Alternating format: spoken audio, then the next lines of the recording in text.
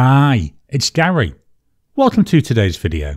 Here we are, start of September, 3/4 of the way through the year. Wow, it doesn't feel like it, does it?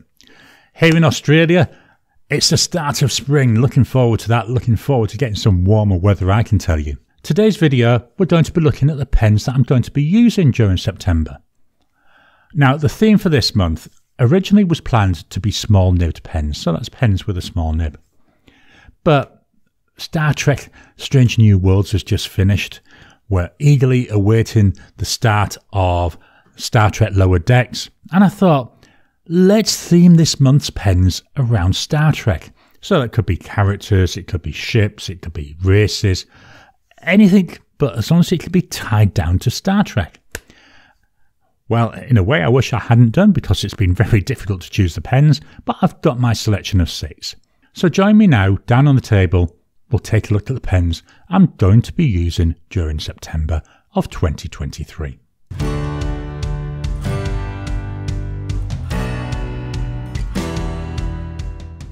Here we are down on the table. So pens in use September 2023, Star Trek. So let's jump in and look at the first pen. So the first pen is the Jinhao 100 Centennial. This one's the blue one. Why is it a blue one? Well, because I thought, what better choice than Andorians? They're a blue-skinned race. And yes, most of the blue is a bit dark, but there is some paler blues there. It's a very nice looking pen. It's a reasonably priced pen. So what ink have I put in here? Well, again, I've gone for a blue ink. And the ink, I thought, nice one. Yeah, Robert Oster. So it's an Australian company, and it's Blue Water Ice. Let's see how these look. So we've got a Jinhao, 100 Centennial.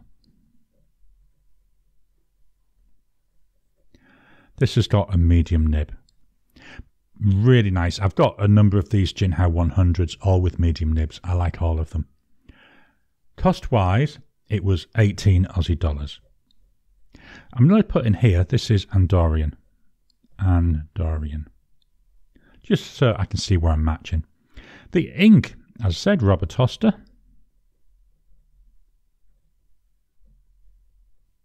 Blue Water Ice.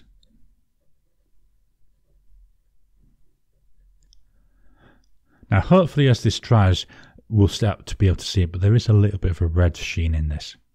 Drying times, so we go immediate. 10 seconds. 30 seconds.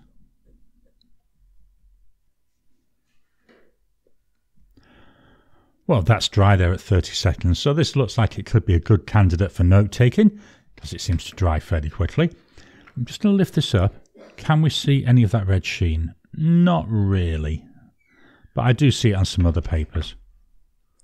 So this is the Jinhao 100 Centennial and Robert Oster Blue Water Ice. So my second pen, this is the PensBBS in a transparent green colour. And why I'm tying this to Star Trek? Well, I was thinking, we've got in Lower Decks, Star Trek Lower Decks, there's the character Tendi, and she's an Orion. Now, Orions did appear in a number of the other series. I think it was actually in even the original pilot. There was an Orion slave girl in one of the flashback scenes. So the Orions, yeah, they've been there all the way through with Star Trek. I love the transparent nature of this. It's got a fine point on the nib. That's one of the downsides with these. I find I can't get any medium nibs, so you're limited with nib choice. But it looks like a number 6 nib, so it should be possible to change it if you want to. So we've got here a PensBBS 308 with that fine nib. Cost-wise, this was 32 Aussie dollars. Then over here I'll put Orion. And then a 6 Tendi. The ink is by Cult Pens. And it's deep, dark green. This to me, it's a very nice, it's like a dusty type of green colour. So it's not the bright green that you often see. It's green with attitude. It's a nice way to think about it. Drying times. So we go immediate. 10 seconds. 30 seconds. Still got quite a bit of wetness in there, so we'll go 1 minute.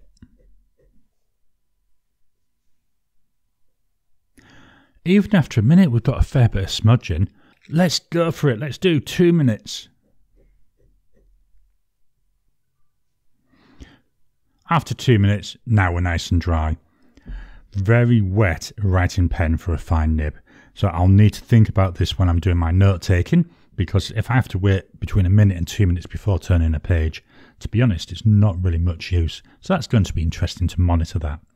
So this is the PensBBS 308 and Cult Pen's Deep Dark Green. The next pen, that's going to represent a character. So the pen, this is the Hongdian N8, and I believe it's called Flying Feathers. There's a name there. Got these gorgeous, hopefully this comes out, maybe if I put my hand behind it might help. Got these gorgeous like silver inlaid feathers there on that white cap. The barrel, slightly translucent, not enough that you can really see much, but it's enough to add a little bit of visual interest. The end cap, this is not a piston filling pen, it's a cartridge converter, but that does not move no matter how you try. Take the cap off. Again, we're following through with the white theme. Have you worked out the character yet? And then inside, we've got a cartridge converter.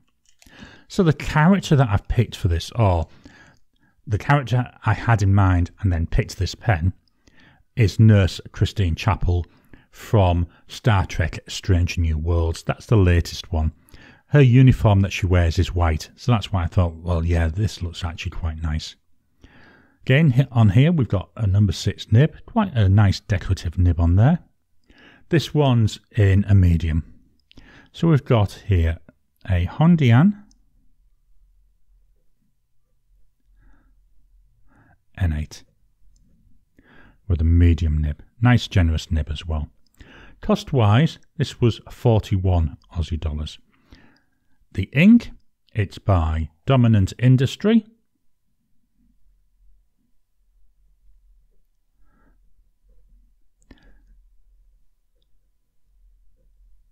And it's Lungo. And I say this is Christine Chapel.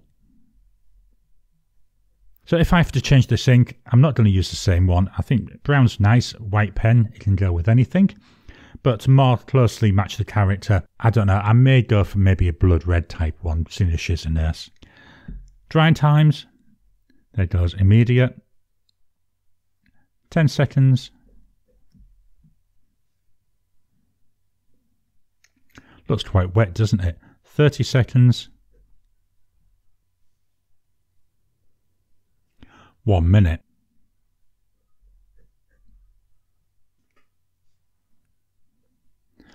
And after a minute, that one's dry. So it's a pen that could be quite good as a note-taking pen. So that's the Hongdian N8 and Dominant Industry Lungo.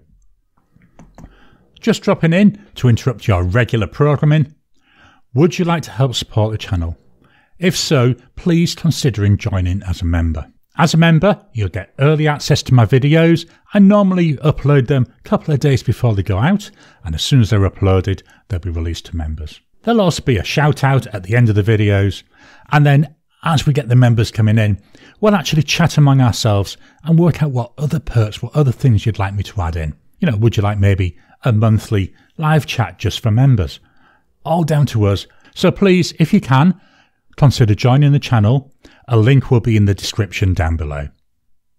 So pen number 4. This is the Just Turnings Enceladus. And this is in Brooks Blank's Golden Blue Jay.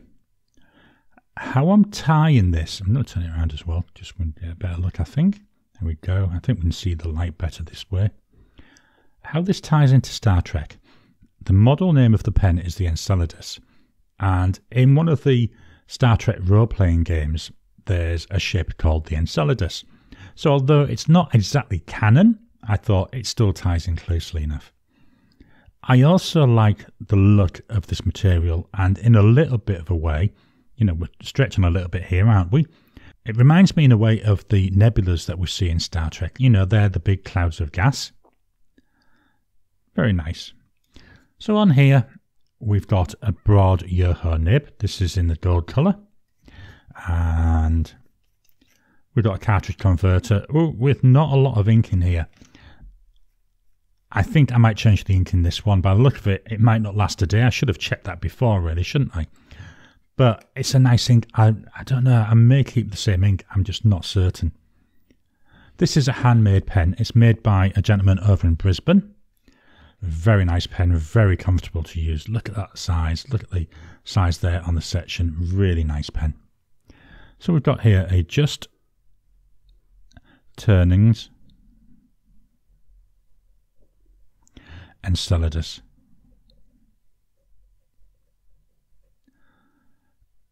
With a broad nib. Cost-wise, it's not cheap. It's handmade, remember. 185 Aussie dollars. I do think it's actually worth it. The ink by Robert Oster. Again, an Australian company in an Australian pen. And it's Tranquility.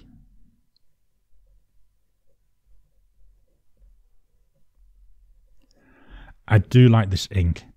It's a really nice colour. As I say, I may change the ink, and if I do, I'm toying with putting Aurora Borealis in there because I think it's a nice colour. It's very similar to Tranquility. And here, our tie-in is Enceladus Starship. Drying times, so we go immediate. Looks quite wet, doesn't it? 10 seconds. 30 seconds.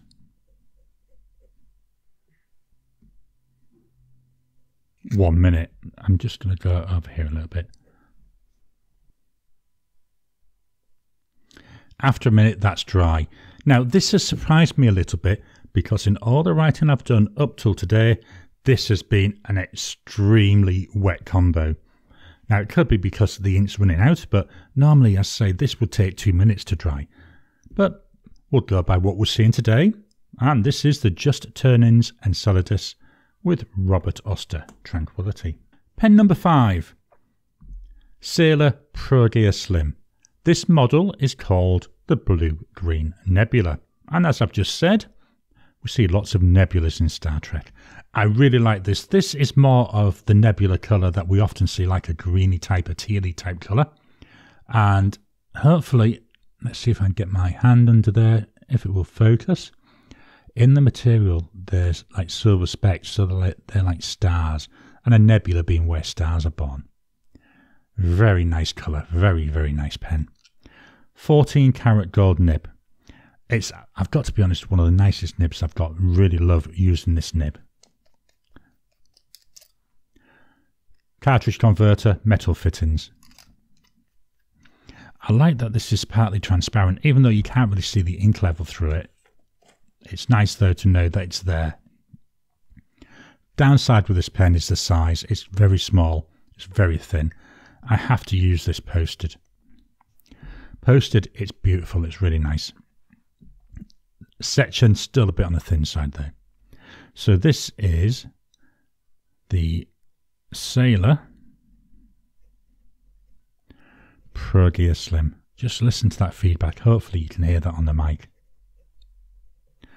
It's a broad and it's 14 karat gold nib. The cost for this is $244 when I bought it. It's gone up since then.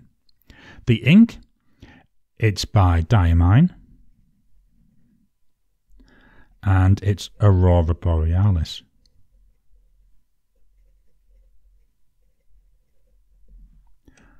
And our tie-in is a nebula.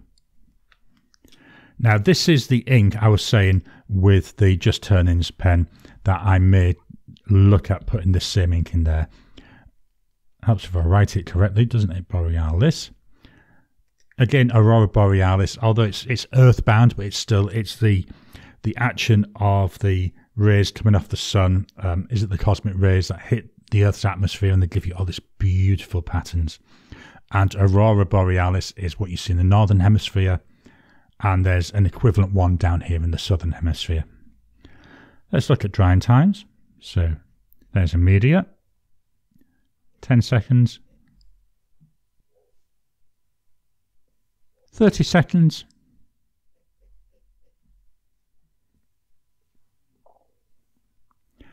nearly dry there.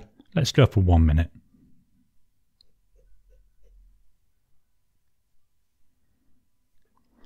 There, after a minute, that one's nice and dry. Another one, good candidate for note taking.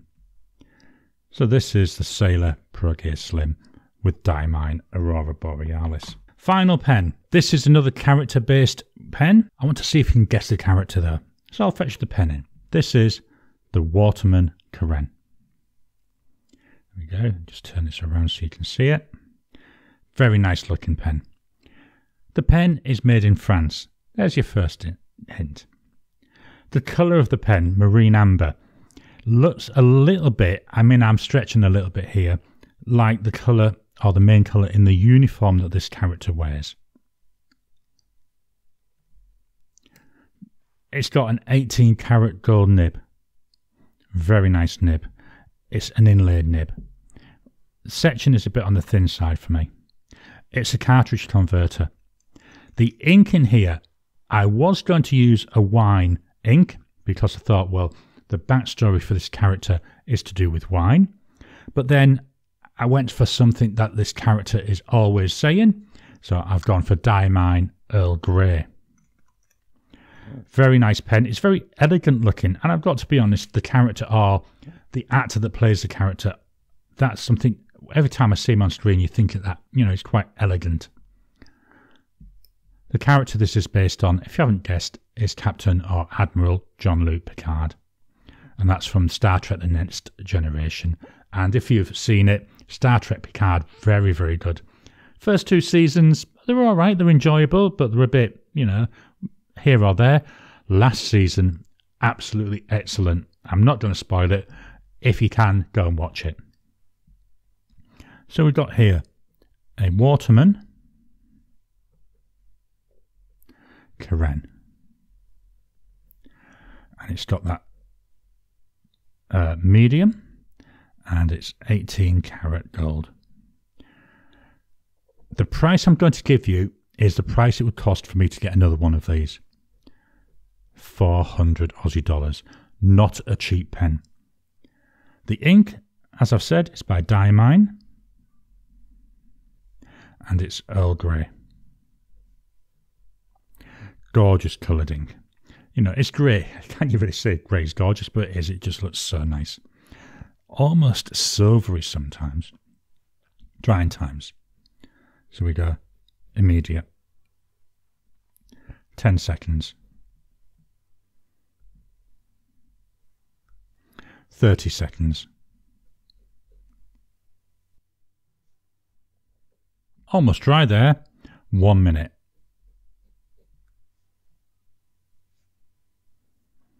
After a minute, that's nice and dry. Now, one thing I am noticing, especially on this last hash mark here, there's a little bit of feathering coming through. Hopefully I can capture that on the camera. So that's something I'll have to watch out for. But I don't seem to see it on the rest of the writing. Now, I didn't put the name of the tie into Star Trek, so we'll pop that in there, Picard. So this is the Waterman Carene with Diamine Earl Grey. Or, as Picard would say, tea, Earl Grey, hot. Let's swap on over and take one final look at this month's pens. So for this month, we've got a Jinhao 100 Centennial with Robert Oster Blue Water Ice. The PensBBS 308 with Cult Pens Deep Dark Carene. The Hongdian N8 and Dominant Industry Lungo. The Just Turnings Enceladus with Robert Oster Tranquility. The Sailor ProGear Slim with Diamine Aurora Borealis. And the Waterman Carene with Diamine Earl Grey. I hope you've enjoyed today's video. What pens are you using this month? Have you got a theme? How do you pick them? How do you pick the inks that go with them? Please drop a comment down below. Let's kickstart the conversation. Please hit the thumbs up button. Every time you like, every time you comment, just helps with the YouTube algorithm. If you haven't already, please subscribe to my channel so that you can get new videos as I release them. I'll talk to you again soon.